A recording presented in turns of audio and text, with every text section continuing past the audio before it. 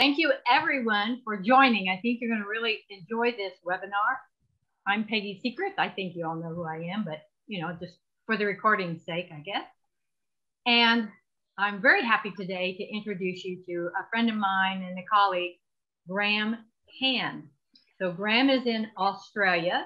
So he's just starting his Wednesday morning and with a cup of coffee, so he chose to be with us instead of going out for breakfast.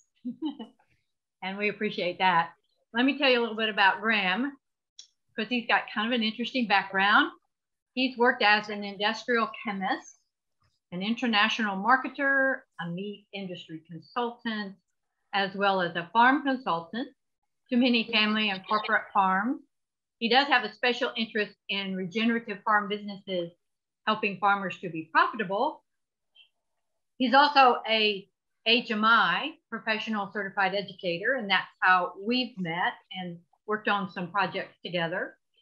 He's trained farmers and herders and spoken at universities and conferences in Mongolia, India, Brazil, USA, and Canada.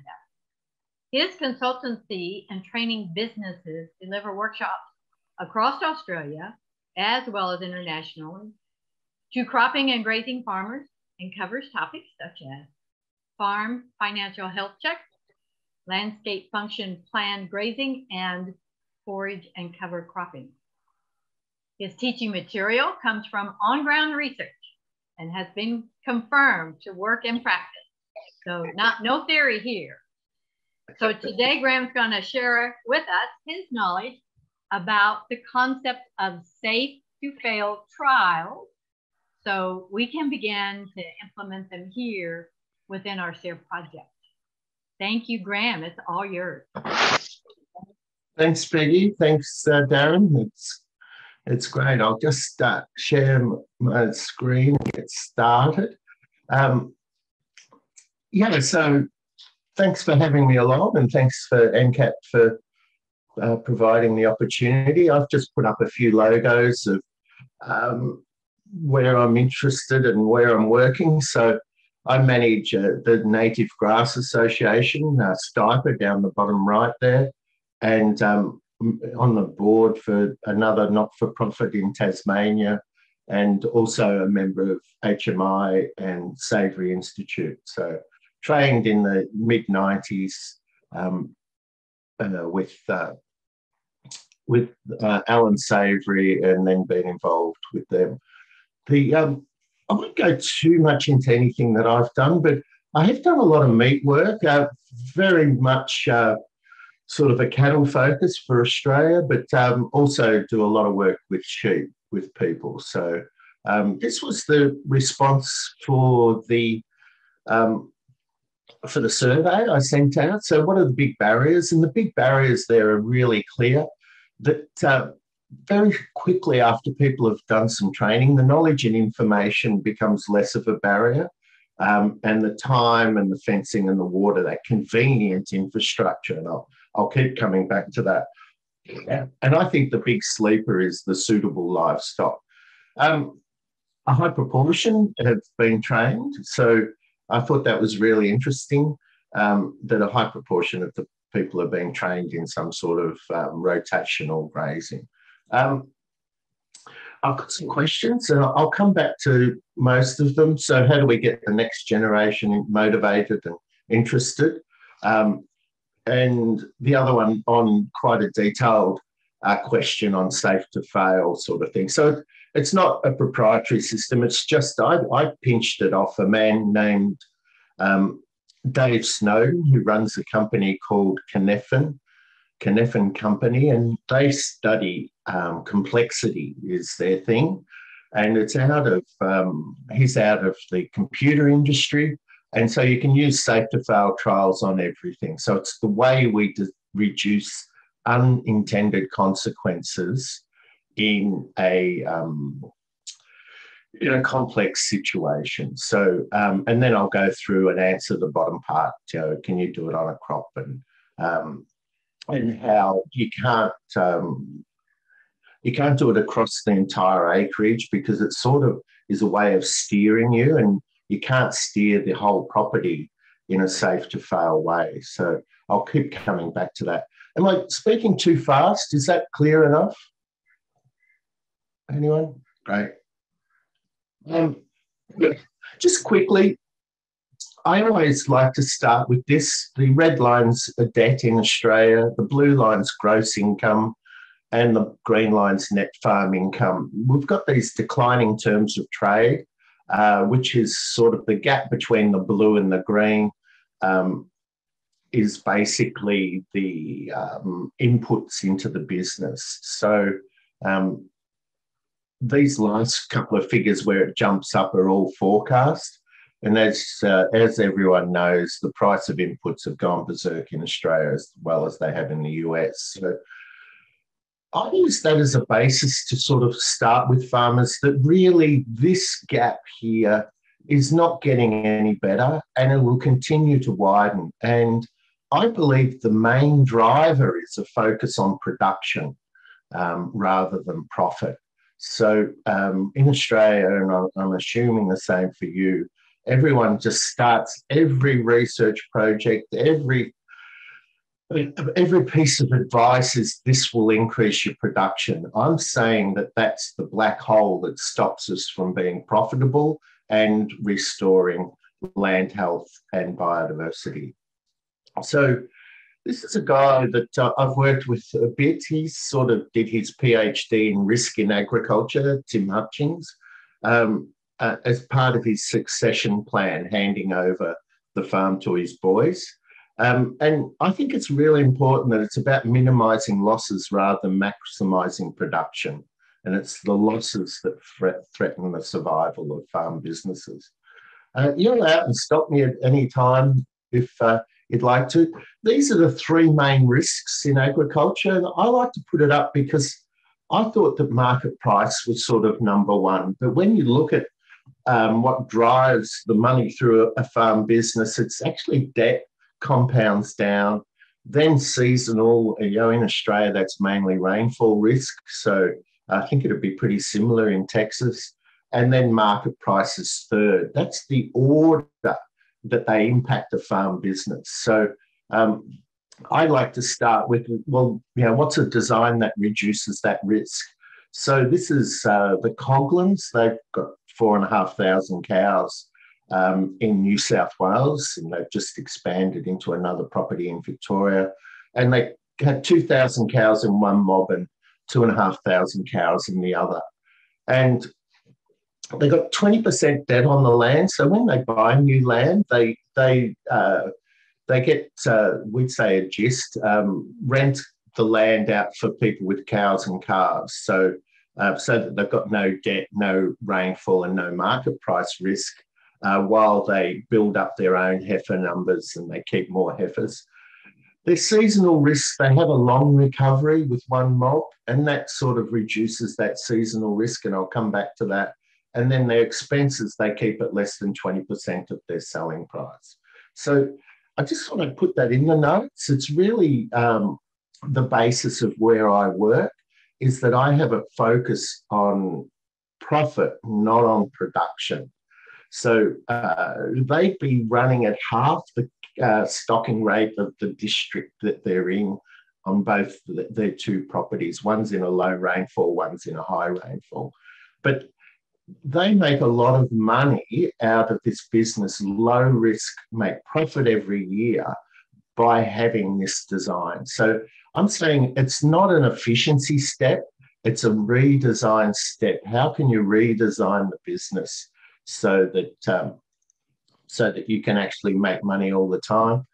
This one, I think I like this sort of, just a recent paper that, in the last 12,000 years, we've probably removed quite a fair bit of carbon out of the soils, and quite a lot sort of in the area that I always farmed, which was down here in southern Australia.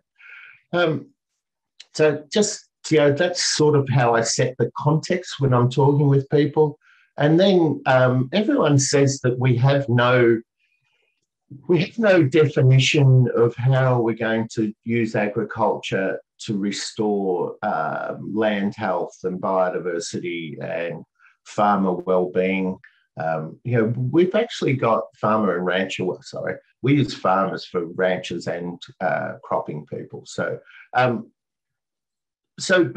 this is what I do. I'm saying that people and money are nested within this increasing health of the landscape, increasing biodiversity, increasing, so not a trade-off. So a lot of people I still work with want to trade work hours or well-being scores or profit for the land health. And they're trying to juggle the three. And I'm saying, no, you need to put them within this, nest them within that increasing landscape function.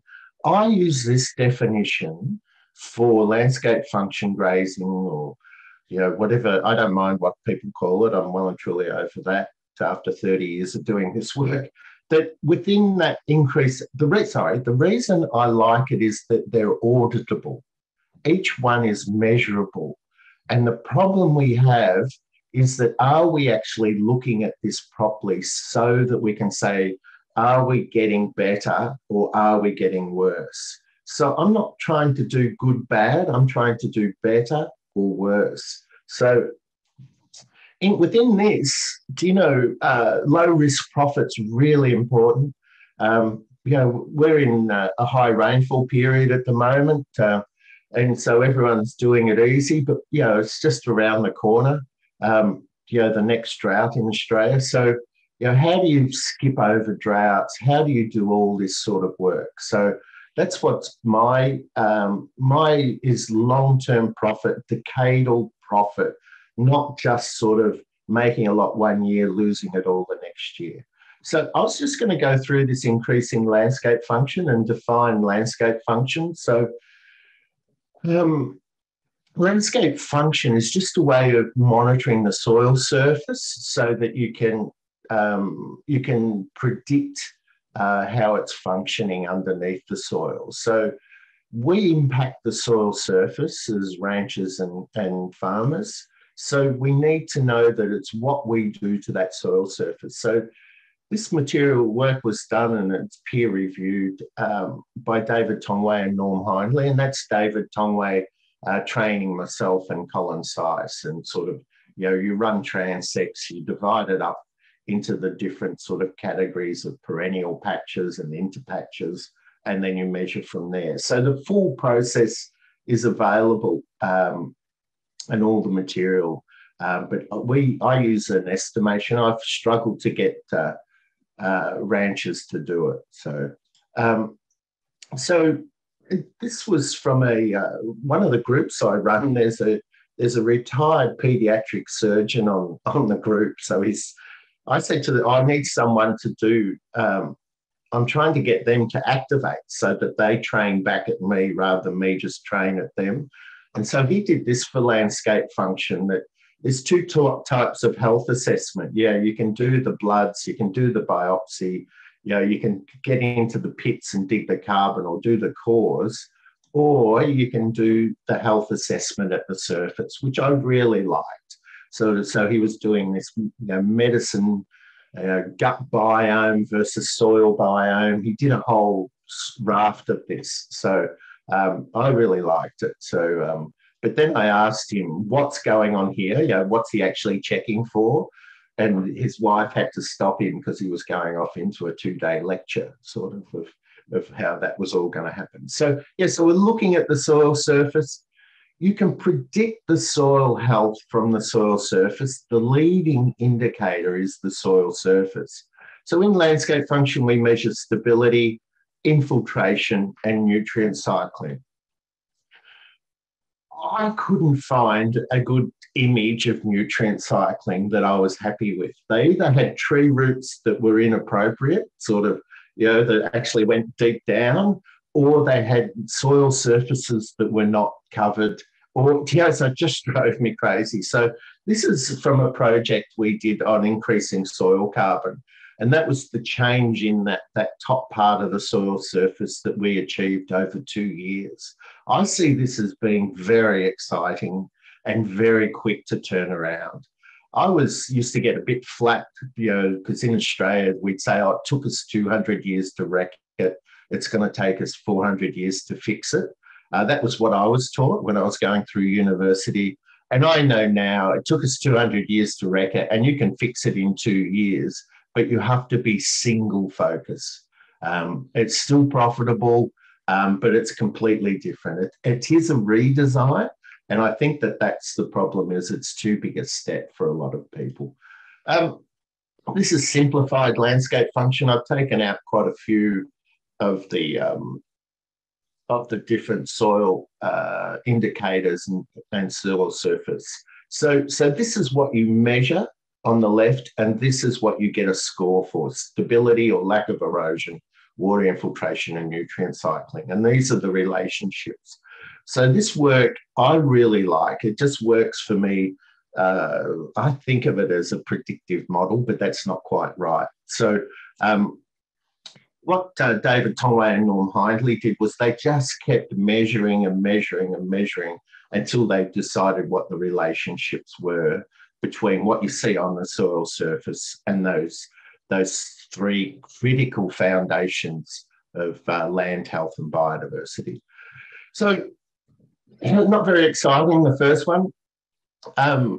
Stability or lack of erosion is about cover. I don't meet anyone that doesn't know that with the people that I work with, but a lot of people pretend or ignore it. So, we're still cropping, we're still grazing, we're still doing all those things that result in no ground cover. And most of it I describe as bare ground agriculture, in that there's no cover between the plants, so either between the perennial grasses or the crop plants. So most of Australia's managed like that. Water infiltration, now this is sort of a bit more involved, but it's the basal cover of perennial grass. So this material is for a grassland. I'll talk about the implications for cropping. How much of each acre is covered with mature perennial grass bases? So I'm doing my 2 centimetres conversion. So 3/4 of an inch by 3/4 of an inch. So I'd say 4 square centimetres. So a mature grass that David Tongway and Norm Hindley found was that even in quite arid areas is going to be around for more than one growing season or more than 1 year.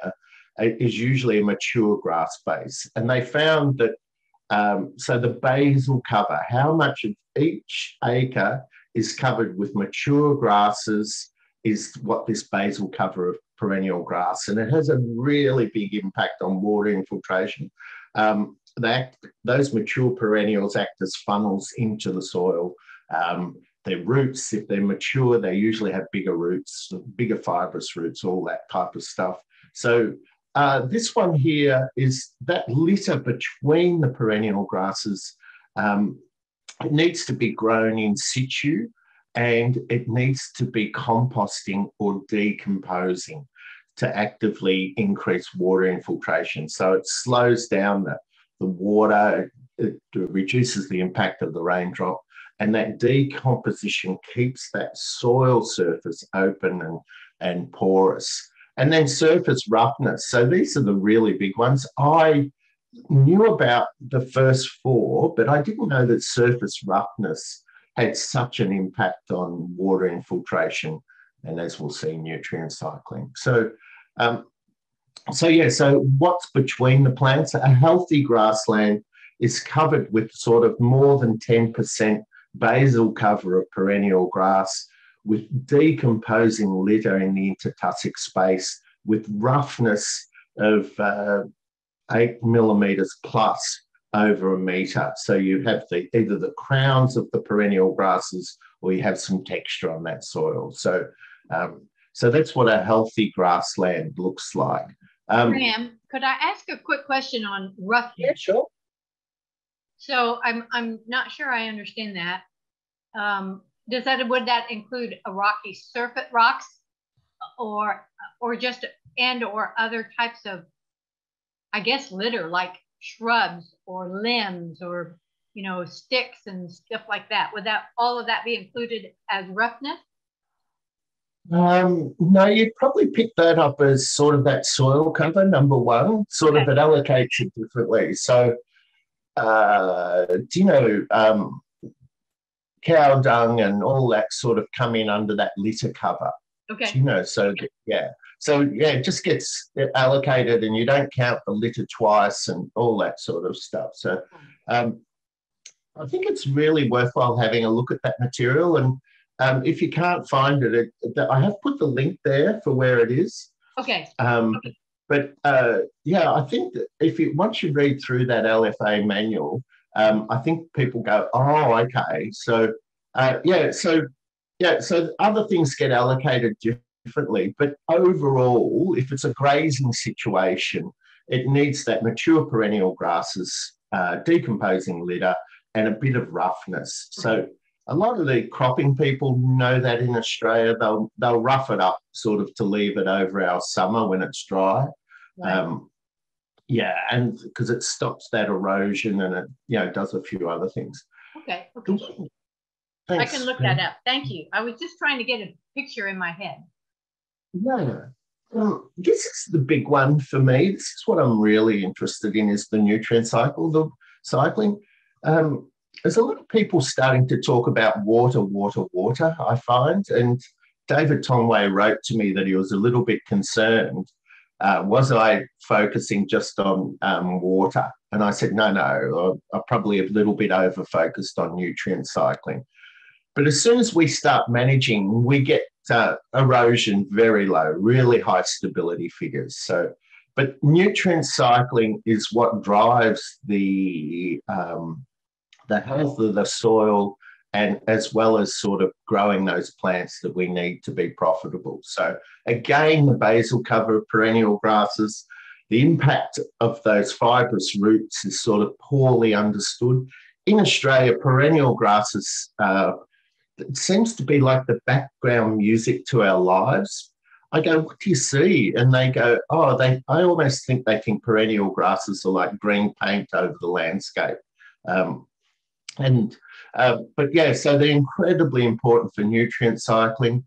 This litter cover, that degree of decomposition is really important. There's a step change. So he has they've got in landscape function, they've got a slight, moderate and extensive decomposition.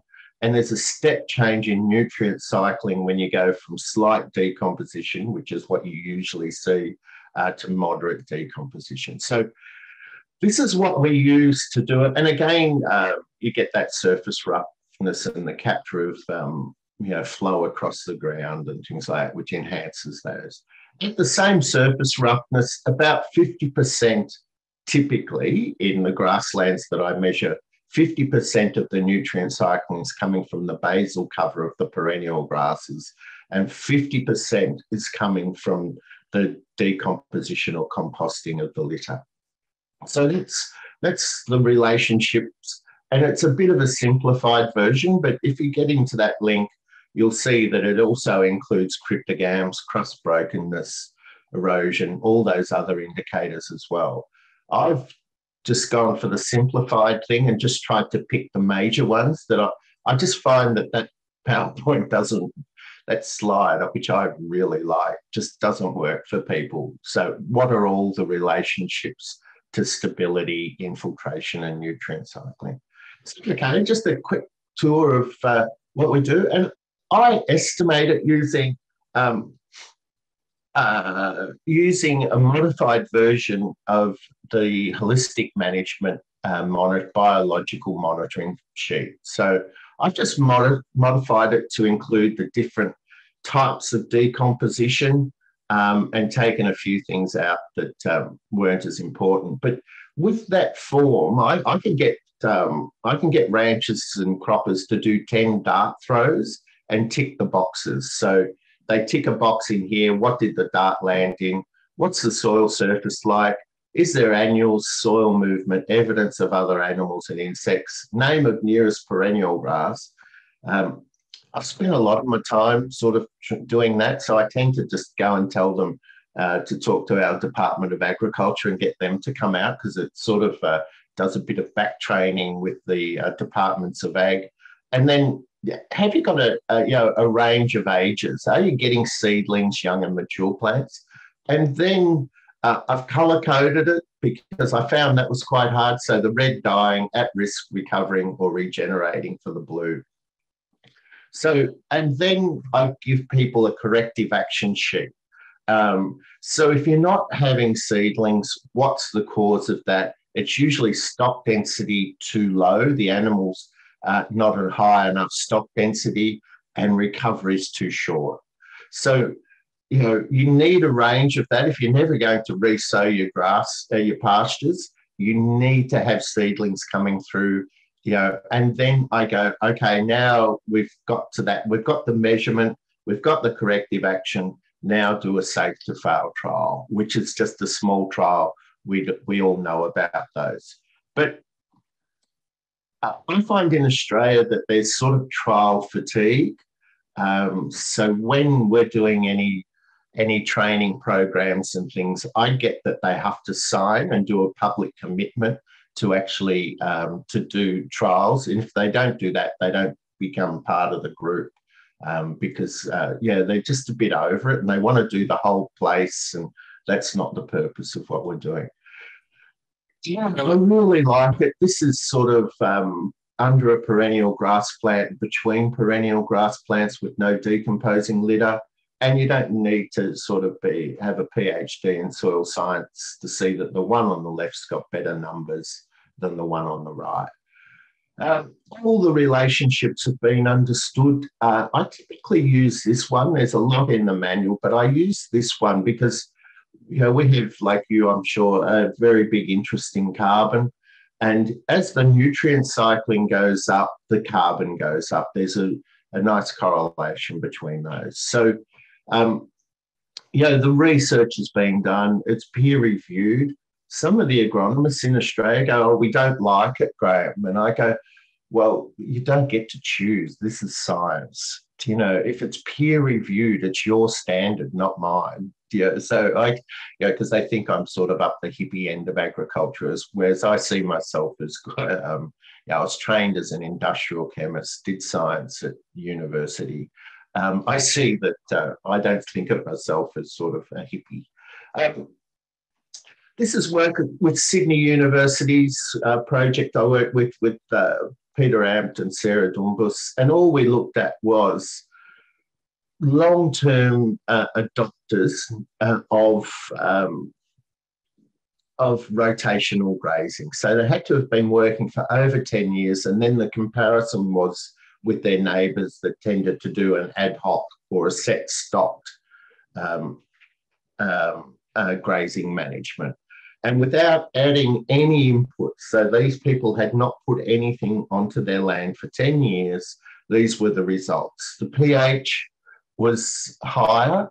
I get stuck because Peter Ampt fought me on innovators, and I said they were trained by people. They are not by definition innovators. So that's why I always get a bit funny about that.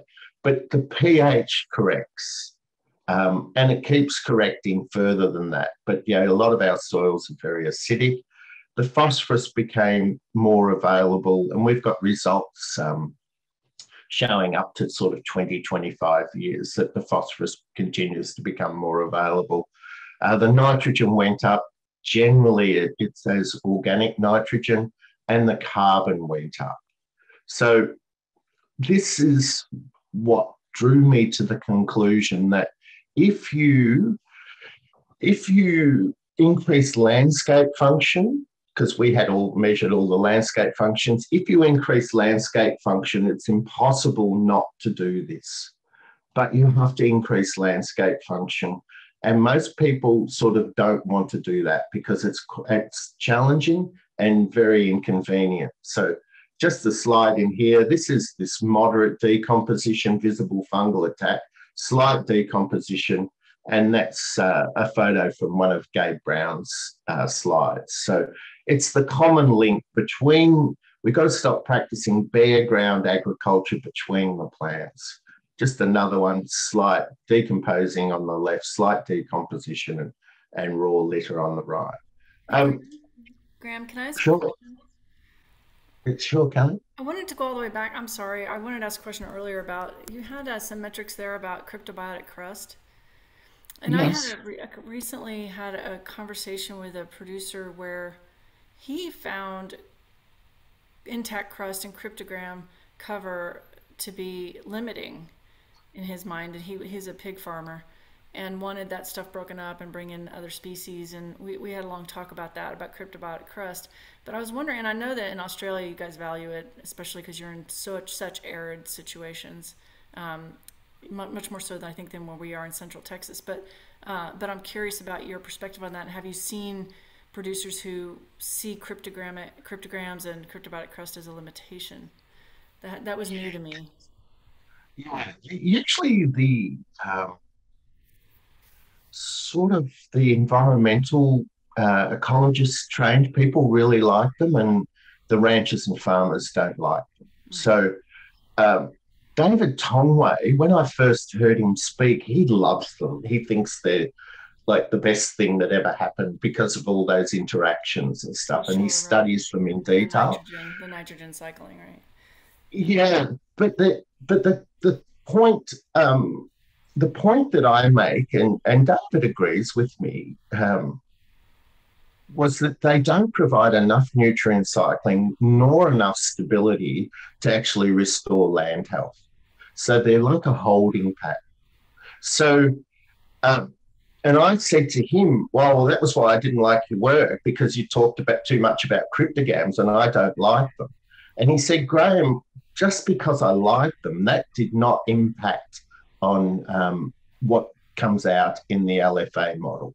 Do you know, like, so he's saying they're separate things. So Yeah. I'm not a fan. You still in Australia, you still get erosion underneath them, and eventually they'll break off. The soil washes away underneath them, and they fix a bit of nitrogen. And if I'm working with ranchers, I say to grow more cryptogams. So it's not something we can use in agriculture. So, but when we're working with an area that's covered with cryptogams, we go very steadily and don't break them all in one hit, Yeah. Okay. because you've got to replace them That with is higher landscape That's function. exactly what I So, recommended because he had these he had hogs in these relatively small areas, and they were in there for 2 weeks, and I felt that maybe that was pushing it a little too far. So I recommended maybe just breaking it up lightly. But from what I could tell, that would take a couple hours, and then I was like, oh, I gotta, it's too much. yeah, So we were yeah, kind of on opposite ends of the, I could see yeah. making So a little like bit of space for safe space, or like, for germinating grasses, maybe you want a little bit of broken up. But yeah, but you need more of a yeah. soil surface like that. I got into Yes. trouble because I work with a lot of people that love pigs, and I said I had never seen pigs increase landscape function. And and if anyone can point me at that, then I'd be really happy. Well, And that's where I she, think maybe that's where I was telling him like 2 hours. How about 2 hours? yeah, yeah. And Well, then break it up and let's see that's what happens. But 2 weeks is like no. so it's back to the Stone Age.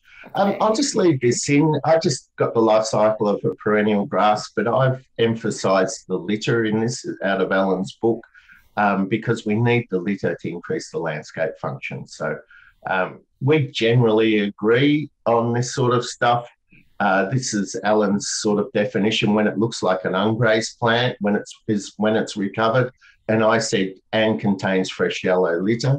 Um, the first time I presented that to Alan, he thought it was a valuable addition to his work. The second time, he thought that it was unnecessary. So I'm not sure what's going on there. But yeah, the first time in sort of Australia, he thought it was fantastic. So, and it depends on that leaf emergence rate, which is what we're talking about. So I'll go on to the safe to fail trials. I started working with a, a listed company that was restoring these areas of Australia for the mammals. We're world champions at mammal extinction in Australia, and which isn't such a great thing. In Brazil, they weren't sure whether I was proud of it or not. So, but this was a test area for their electric fencing design to keep the foxes and the rabbits and the cats out. So they fenced this area off like a tennis court, and then they did their trials of different fencing design. But this area was all this wards weed and bush everywhere, except where they had this fenced area. They allowed it to be grazed with kangaroos for 1 month out of 12 months. And it had all the higher successional perennial grasses, as well as ground cover, as well as the more palatable salt bush and all those bushes and things like that. So I've started to think about this in terms of, well, how can we be more active about it? And so this is Benjamin that I work with in Somaliland. He's on one of my mentoring programs. And they couldn't get electric fencing when they started, so they built these wooden pens. But it was that typical arid bush sort of Somaliland. So he put in a safe to fail trial, and he really struggled to leave it. So I'm saying don't graze it for 12 months, and he's going, nothing's happening. I need to graze it again. But this is what happened after 12 months. So hey Graeme, this is for you. This is after 10 days of rain. So this was one of our safe to fails that failed. But anyways, so this was a 1 night crawl right here, and this one was a 2 night crawl. It's a completely different, I mean, look at it, it's incredible. It's like almost, it's knee deep. It's completely covered, or whatever. But look at this one, which is interesting. This was 2 nights, completely different type of species. You can see a little bit of the wall. It's very interesting to me. Did the sound come through okay on that? Yeah. So this is why I say we need to do safe to fail trials. I don't meet anyone anywhere that assumed that you could do this in 12 months. That you could restore this desert area in Somaliland. Everyone knows, yeah, this is that Horn of Africa, the Suez Canal up there. Do you know, it is harsh. Do you know, it's in terrible drought at the moment and stuff. And Benjamin's just come back to me because he needs more help. He went down the production pathway. He was speaking to another South African that who told him to push the stocking rate up and did all that, and it's crashed. So he's come back sort of to talk to me. But I think that's what we need to know, is that this response is not linear. This is not, you know, when you see this, you can understand why, you know, Northern Africa was the granary of the Roman Empire, and you know, Hannibal could feed and his armies and his elephants. You know, we can see that that is what it's supposed to be like. There's some really interesting things that he says in there. He's safe to fail that failed, and that was because the animals got back in at one stage. So he thought it had all failed, and I'd say, no, leave it. The other thing is when he's looking down into the grass and he says whatever, that's because there's no litter in there. He knew I'd be looking for the litter. So he looked down, couldn't find the litter, and goes, oh, whatever. And then the other one was they put that cage for 2 nights in that back. They got those different plants in the other. This is what we need to do. This is what we need to discover. What is the combination of recoveries, stock density, and utilisation that rapidly regenerate grasslands? This is what we can do with these safe to fail trials. And then you try and chase that, but you've got to prove the concept. I've been trying to explain to people, we get Mythbusters over here, and you know, it's like going and getting a bigger bomb. It's not to prove that it doesn't work. It works everywhere. What you're trying to do is discover what does and what doesn't work. This is just, I might just skip over this and just include it in the notes. So I was just looking at the time.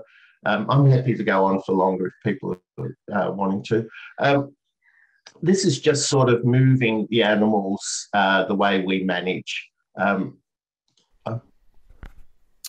Just a short video showing a night move into a bigger area.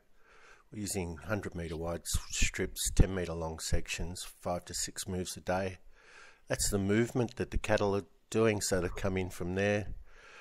The water's just on the left, sorry, in the ring there.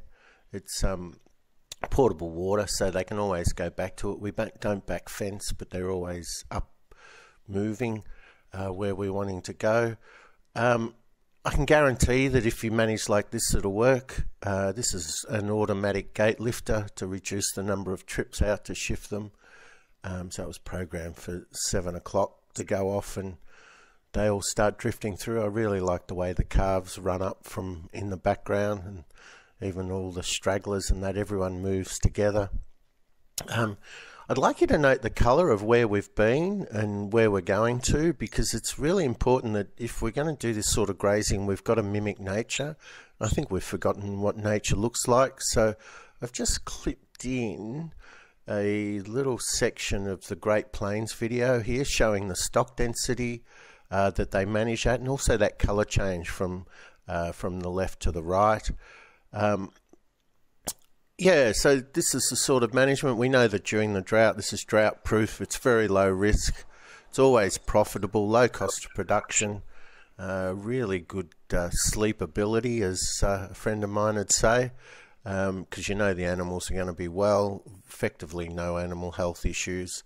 It does take some skills. And there's a bit of an ad comes up after that, so I'll move on. But that's sort of what we do. What these safe to fail trials teach you is what the land needs, but the problem is that it's incredibly inconvenient, and the barrier becomes that fencing and water. I keep saying to people, if you're not prepared to do safe to fail trials, if you're not prepared to put in convenient fencing and water, if you're not prepared to change your animal type, I wouldn't start down this pathway, because it'll break your heart. You're better off staying where you are. And then I usually finish with, I hope I'm not overselling grazing management. So, but I'm trying to get people to realise that it will work. This is sort of that non-wetting sands, always just grew what we call capeweed, did a safe to fail trial on it. Within 3 months, it was back to grass. This is in the Midlands of Tasmania. We do these trials at the extremes, because you're not trying to find out what you can do on the rest of the property. You're trying to get information on how does the land respond to this type of management and what you're going to need. So I really liked it that they were all looking at the camera. And again, sort of, you know, they've just relaxed and inquisitive. So we put them in at that stock density in these safe to fail trials for 3-4 hours. Typically don't need water if they're only in there. People have to monitor them. I say they've got to do it during daylight hours. This isn't the thing you put them in at night. And you actually then are trying to mimic what was on that David Attenborough Great Plains video, and leave the soil covered but really well impacted. So a deep muscle massage, so that promotes germination. There's thresholds all the way through this. The response isn't linear. There's a threshold over which you'll promote the germination of perennial grasses and not annual grasses and forbs. There's another one that actually gets the litter. So you're trying to discover what that is on your land through these trials. So I think of them as like, and this, I got this from David Snowden, that they're like marker buoys in the channel as you go into the estuary, and some you steer towards, some you steer away from. So the ones that head you more towards that increasing landscape function, you'll do more of that. The ones that head you away from it, you do more. The ones you head away from, that you're going, oh, that didn't increase it, or it was too high a stock density, or it was for too long, or the recovery was too short. So you typically need a range. But if people won't do a range and I can get them to put in one, I'll get them to do one on 12 months, because usually from 12 months recovery, they can see how the land responds. So I go, it mightn't be right for your land, but you'll be able to see what is right for your land from there. And then keep the ground covered and just try and get them to put in that really high stock density. This was monitoring a couple of weeks ago. It was a hard frost in the morning down in the Midlands in Tasmania. This is outside the trial area. You can still see the drill rows of where they sowed this, but inside, this has now gone to this material and it's ready for another graze, but he hasn't had animals back in this area. And we monitored it. That was doing a landscape function measurement with the transect and things like that, but completely different look. And that's what you're trying for. I'm trying to say to people, what we want to be able to do is look at this and say, oh, I get it. It's actually, if I could get to that stock density, that recovery, that plant utilization, I'd be able to get that. Just a cattle example. So this is just using a big strip, 100-metre wide strip with a front fence and no back fence. The water's back over here and these animals are going back to get a drink here. And they all get a drink. So they've just had a shift. There's no back fence holding them in. They're all up eating. They can choose to go back. And as soon as they've finished that, a few will wander back and lounge around. But that we've found that works really well for rapidly regenerating grasslands. I was just going to talk, I won't talk about that. I've already talked about that, using them as navigation aids. Just some of these principles for designing it. So my understanding now is that, and I can actually understand why I upset so many people along the way, is that in the complex areas that we work in, which ranching and farming are, it's very complex, but it's also where conflict exists. So these trials are also a way of reducing conflict. So before opinions harden, you create a simple decision rule. What I find is that they harden so quickly, I don't know how you get to that step. But this is what Dave Snowden does. So everyone that wants to try something. So one of the big things in Australia is our bushfires. So I'm saying we need to increase biological decay of the fuel loads. And everyone says no, or other people say no, we need to burn more. Well, before we argue about it, I say let's do a safe to fail experiment based on those two things and see who's right and who's wrong. They've got to be small. They've got to be safe to fail. I think it's really important, that language, that if that land never ever grew another plant or whatever, it wouldn't matter. Because it's such a small experiment. And you want fast feedback. So that's why I go for that. We're lacking high quality fast feedback. And that's also why I put in that Benjamin video. You need that result in 12 months. A lot of the people that I work with, that's code for men, that if it takes 5 years, it's too long for them. They want 12 months. Oh, got it. It's got to be observable. I say it's got to be measurable, but it's just got to be observable. So each trial, it's got to have something you can measure. So if we're going to do a small trial or look at trial and error or whatever it is, what is it that you're going to measure? And then you're sort of trying to keep the costs and the resources and that low, because everyone's land reacts differently.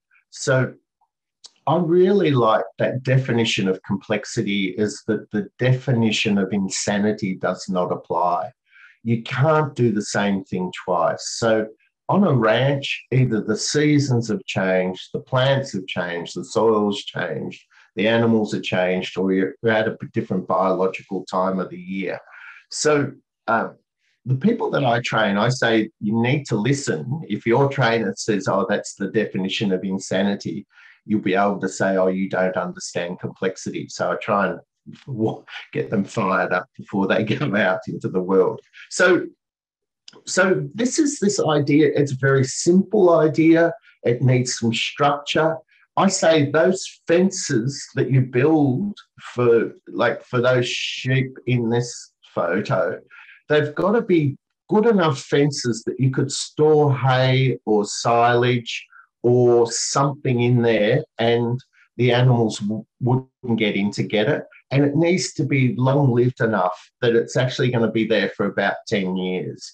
So you want these areas to always be steering, always be telling you, oh, it's not the season, it's not what I did, that area is going well. You've always got these comparisons versus what you're doing. I used to know that I wasn't managing very well on the rest of the ranch when I couldn't look at them. I'd pretend they weren't there. I'd look away because I'd say they're laughing at me because they're not suffering from low rainfall or they were always looking vibrant and green. You can spot these areas that we've done this work from Google Earth. That's what they need to be different from what you're doing elsewhere. That's why the ranch or the whole property cannot be the safe to fail trial, because it's the variation. It's those variations that allow you to drive management in a way that's positive and that makes rapid changes. So we only understand complex systems by interacting with them. Cause and effect is only loosely coupled in the complex system. So we need to know that you have to do these trials, and they should have that contradictory. You really want them to be actually sort of, designed so that I think of them as bookends, recovery too short, recovery too long, stock density too low, stock density too high, utilization, like all that sort of idea. I won't go through all of them, but you can read them. And you want some, about 20% of them to fail. And like a lot of the people that are doing good work are always doing trials on things that fail. And I'm sure you know about that. These are the four, and I won't, just in terms of time, I won't spend too much time on them, but this is what I do with people. So put in a safe to fail trial, look at sort of what a better recovery, stock density and utilisation than what you're currently doing. I have not found anywhere that we can't put in a trial that's better than their current practice. This is even for the grazing gurus, even for myself. These safe to fail trials are better than what you're currently doing. If it's better, what do you learn from that? So rapidly regenerating that land, knowing that there's these thresholds that above which you promote the germination of the perennial grass seed bank and not every thistle and forb and weed that you don't want. Then trial some designs, because one of the things is people make the strips either too narrow or too wide. So you've got to do some strips. You've got to develop this convenient infrastructure, and I'll come back to this on the next slide, so that you can put this evidence that you've obtained from your trials into practice. You need flexible strip fencing and flexible water. One of the farmers in Western Victoria, he keeps subdividing his paddocks. And I said, oh, I really like it, Stephen. You make me that angry. It makes me really clear. I said, stop subdividing. You're going to be 1,000 years old before you have enough paddocks. You've got to go to something that allows you that variation. Don't go for cells. Don't go for subdividing your current paddocks into smaller paddocks. Go for something like electric fencing to do the trials to see what works, and then selecting the animal phenotypes that thrive under this management. So when I'm working with people, this is work done by Doug Mackenzie Moore. So the barriers to adoption are really high, and it's really inconvenient. So when I first started and was surveying people on what were their barriers, and it's really hard to find out, I thought it was lack of motivation and lack of knowledge. It's really neither of those. The number one is that convenient infrastructure, that bottom line. Then it becomes lack of knowledge. Then they forget to act. They forget to be looking at the weather forecasts. They forget to look at the seasonal forecasts and take corrective action based on that.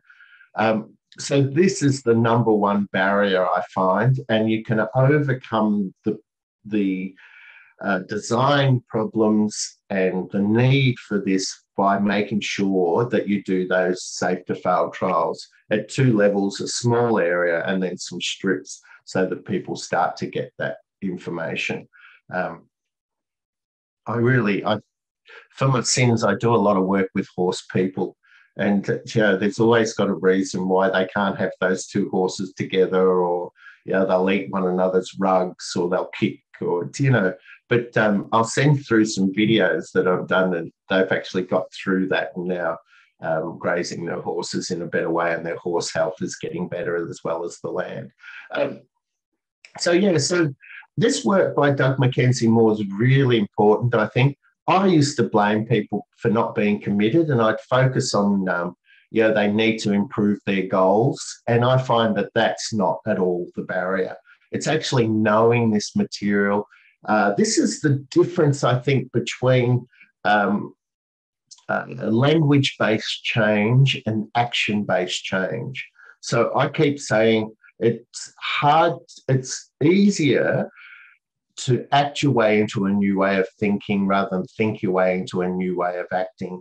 Because if you sit and think, you just never get there. You're not picking up these thresholds. There's a whole number of reasons. So I'm just getting people to act. And that's borrowed from Dave Snowden as well as Doug Mackenzie Moore, who this material's from. This is a property that we're leasing. We call it leasing, sort of, so renting it from the farmer. I've worked with him for 20 years, and they want to pull back and they want to continue on. So this is the fencing that they've got, and this is how we design fencing. I just lay a grid overlay over the Google Earth and then stretch it so that you're getting, this is about 100 metre wide grids on it, and then move it around. So, it's probably going to line up something like this in this area, and then we'll put another one and line it up like that in this area, and then, still working on this, on which way is the most efficient and things like that. So it needs lots of subdivision. I'd love there to be virtual fencing, and I think I'll get the virtual fencing when I get my jetpack and my flying car.